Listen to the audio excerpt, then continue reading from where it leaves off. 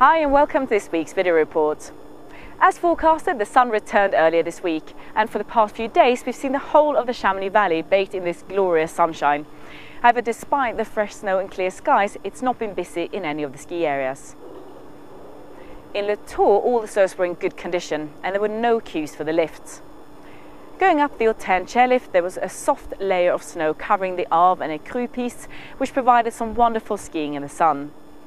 You could ski down to the car park on the Cassette piste, which had great snow cover all the way down. Now, after being closed due to high winds, the gondola to the top of the Grand Montet reopened earlier this week, and although it was still a bit blustery at the top, the area was in great condition.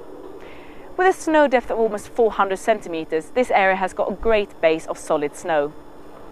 The piste accessible from the Hearst and the Bouchard lifts were perfectly groomed, which also provided the opportunity for some fun, fast piste skiing.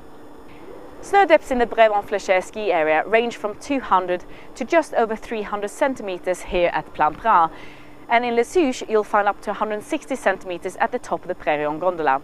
The avalanche risk is currently 2 out of 5. If you prefer your skiing at a lower altitude, there is also plenty of good cross-country skiing to be enjoyed. There are several kilometers of tracks available, and these are groomed and prepared for both classic and skate skiers. To get inspiration, head over to the Foyer de Ski de Fond on Saturday the 14th of January, when Chamonix is the host of the Nordic Festival.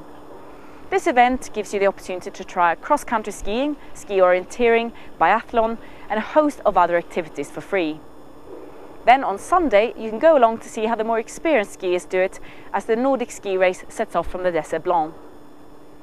The forecast is for this sunny weather to continue until the end of the week, when we are expecting to see some cloud move across the valley.